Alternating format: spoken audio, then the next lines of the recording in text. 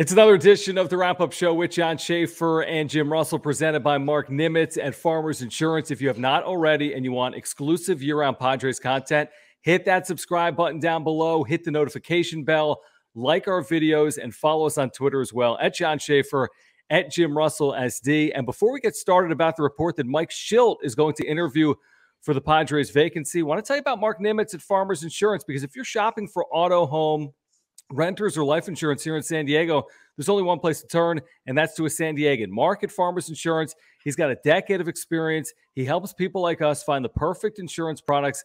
And what separates him from the competition is his customer service and his communication. If you click that link down below in the description, you'll get Mark's website, and he can help you and your family with your insurance needs. All of his information, if you're wondering how to contact him, well, guess what? It's right above my head. Right there, his number and his email address, mnimitz@farmersagent.com. You can reach out to him at mnimitz@farmersagent.com with any questions you have about your insurance needs. So the report today is that Mike Shildt is going to interview for the Padres managerial job. It was somewhat of a surprise when we found out last week that Shildt was out as the manager of the Cardinals. Yet we find out that philosophical differences, right? Quote unquote, philosophical differences are what eventually do in Mike Shildt. That could be beneficial for the Padres. Here's the information that was in The Athletic. Sources within the organization and at least one outside of the organization believe there was growing controversy between Shildt and his staff over his leadership tactics and communication, something that potentially came to light during the organization's annual end-of-the-year all-staff meeting held on October 8th. Shildt denied those allegations, stating they had, quote unquote, no merit. What's interesting, Jim, is that the Padres ousted Jace Tingler arguably because of a lack of communication. The other knock on Shildt has been that the philosophical differences had to do with the front office's desire to implement analytics, something that he was unwilling to do to the extent that they were asking him to do. So considering all of that, does Mike Shildt sound like the ideal candidate for the Padres or not? I read that, and I'll take it for what it is. But if that's being reported, you just replace Mike Shildt's name with Jace Tingler, and that's the same exact thing that happened here. And, you know, philosophical differences, conflicts with the coaching staff, people not on the same page. Feels like the exact same thing that happened here. We actually know it's the exact same thing that happened here. I don't really know the extent of everything in St. Louis, but there had to have been something like a boiling point that came to a head for the Cardinals to fire a guy that's made the postseason 3 straight years and won 90 games in 2 of his 3.5 seasons that he was manager. One time going to the NLCS, 2 other times winning the wild card game. And oh, by the way, this past year, he won 17 games in a row, that team did. So he was doing something right there when he took over for whoever got fired. I think it was Matheny that got fired. He took over and they went 41-28. And then the next year they won 90+ games. The following year was the 2020 season. That was really crazy, but still they made the wild card game. So it would be kind of ironic if the Padres not only hire a guy who stuff's being reported had issues with the coaching staff, but hire the one guy that Jace Tingler beat in his lone playoff appearance last year. Do I think Mike Shildt's a bad manager?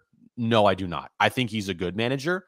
Do I think he's the right guy for this job?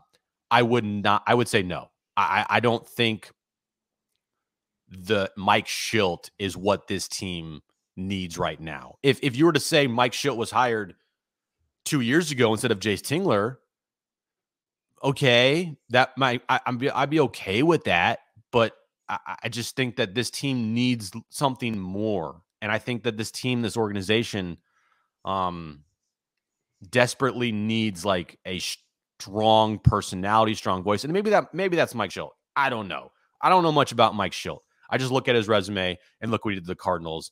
And for him to get fired over quote unquote philosophical differences, it makes me wonder, can he work with AJ Preller? Can AJ Preller work with him? Is he going to be okay with, the coaching staff construction, the, how people are hired here? Does he get any say in his coaching staff? I don't know. So we'll see. Is he at the top of my list right now? No, but Padres are going to interview him. And I said, why not? Like, interview everybody. I want them to interview everybody. If Mike Shildt's available, go interview him. Yeah, I agree with that. I think they should interview him. I think he's in the bucket where he's not the veteran manager that's in his 60s or 70s, where he's had 2 or 3 or 4 stops already, and that maybe analytically he's not willing to bend to a front office's mold. He's 53 years of age, but he's got previous managerial experience, and he's won. That's one of my prerequisites, not just previous managerial experience, but also having won. I'll say this too. The Cardinals, like the Padres, had a quote-unquote underwhelming trade deadline, right? Now, I thought it was less underwhelming than the Padres. They got John Lester. They got Jay Happ. And like you said, they went on the run. I think the difference between what happened with the Cardinals in July and what happened with the Padres in July is that the Cardinals went one direction, the Padres went another. Now, remember, in St. Louis, the discussion in July was very similar to the discussion here, which is, why didn't we do more? We were in a position in that division to potentially at that point vie for the division with Milwaukee. Now, Milwaukee ran away with it. St. Louis didn't play good baseball in August, played incredible baseball in September. But I will say that clearly there were some people that were upset, maybe Mike Shildt included, with what the front office gave the coaching staff and the clubhouse in July. Yet they made the most of that situation. Padres had a very similar spot, and Jace Tingler was unable to make the most of that situation. Now, with all that being said, if there are communication issues, if the analytics are an issue, you think both of those could be problematic. But like you said, the guy's won 3 straight trips to the postseason, an NLCS, a 17-game winning streak. His track record is legitimate. Based on that alone, I think he deserves a shot to interview for the job. Absolutely, 100%. He should interview for the job, and the Padres should go out and interview him. I will tell you the difference between Mike Shildt and Jace Tingler. The difference is not the person, it's the clubhouse. The clubhouse that Jace Tingler was dealing with compared to the clubhouse that Mike Shildt was dealing with. Look who's in that Cardinals clubhouse. Adam Wainwright, Yadi Molina, Paul Goldschmidt, Nolan Arenado. That clubhouse is locked down. There's going to be no problems with that clubhouse with the players at all. No matter what's happening in the front office, no matter what happens with the manager and the general manager, nothing. Because the players that I just named right there, those guys all are high character guys, and all they know is winning. Like all 4 of those guys, all they know is winning. Maybe not Nolan Arenado to an extent, but still, that organization is all about winning. All they do is win, and they are buttoned down from the top all the way to the bottom. Padres, that clubhouse, they had problems, massive problems. And it wasn't just like a little thing either. It was things that festered over time. It was things that couldn't get under control. It seemed like players just decided they didn't want to play anymore. They were upset. Their feelings got hurt. There was nobody in that clubhouse to rally everybody and say, you know what? Screw it. Who cares we didn't get Scherzer? Who cares we didn't do anything at the trade deadline? Like, we need to go out there and we need to sack up here and go and do our jobs and win. I love Manny Machado. There's one thing that does bother me about Manny.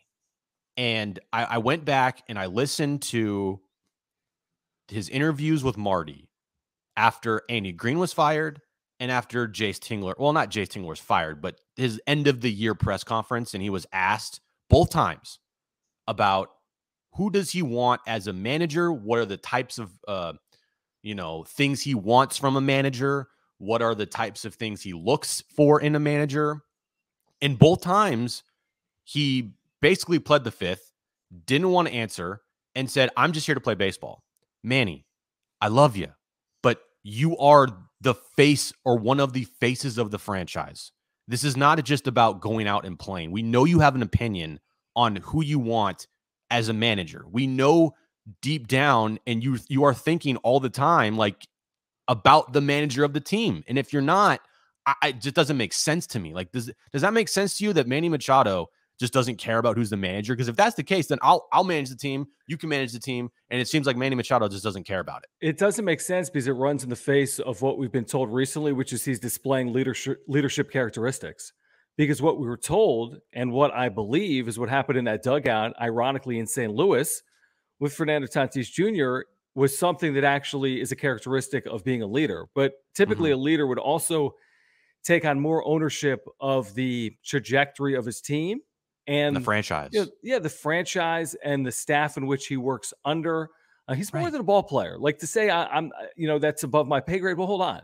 I mean, it's not, because if you had a problem with Jayce Tingler, you could oust him. If you went to AJ Preller as a player in year 4 of a 10-year deal, next year's year 4, then you could oust him. So it isn't above your pay grade. You're making $300 million.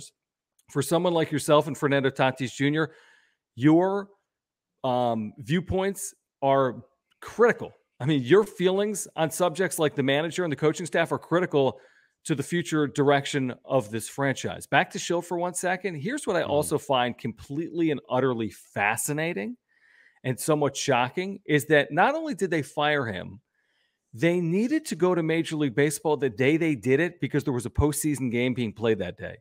It was so important for John Mozeliak, the general manager, president of baseball operations for the Cardinals, to get rid of Mike Shildt last week that they were unwilling to wait 24 hours until there wasn't a baseball game. It was something like that. They either had to wait 1 day or 2 days to make the firing on an off day across Major League Baseball, and they didn't do it. They went to baseball to get the exemption to move on from Mike Shildt. So whatever was occurring was significant. Not to say that Mike Shildt was in the wrong. Maybe the organization was. Now, what I also find interesting is his coaching staff's been entirely retained. And at least one of those members on his coaching staff could be the next manager of the St. Louis Cardinals. So it's a little bit of a fascinating development. Obviously, AJ Preller, Peter Seiler, and others will need to get to the bottom of exactly what transpired in St. Louis if they're really going to move forward with Mike Shildt as a serious candidate. But it is just shocking to me, almost like they uncovered a trove of emails that hadn't been disclosed. And within those emails or phone calls or records showed something, how he was working in the complete opposite direction of the organization. Because to me, to fire a manager who lost a wild card game and a walk-off home run after getting into the postseason, riding one of the hottest streaks in baseball history, literally makes 0 sense. Yeah, that's why there has to be some type of red flag up here for this situation. Because if Mike Shildt, did all these things and he was the manager for like 10 plus seasons, and then they just decided, the Cardinals did, to let him go and move in a different direction, then yeah, absolutely, Mike Shildt would be like top of the list, or at least in the top tier of guys who I would want the Padres to go after hard. But when this type of thing happens, like you said, going to baseball and asking for an exempt to announce a firing of a guy who just had a crazy last 2 months of the season where his team won 17 in a row, a franchise record, by the way, and losing on a walk-off to a 106-win team, which is, I mean, there's no shame there at all. And you fire a guy because of just philosophical differences. There has to be more there. There has to be. And I don't know if you saw Mike Shildt. He came out with a prepared statement. It was more or less like he read, I don't know, like an essay, because it was like 10 minutes long of him just like talking about Zoom.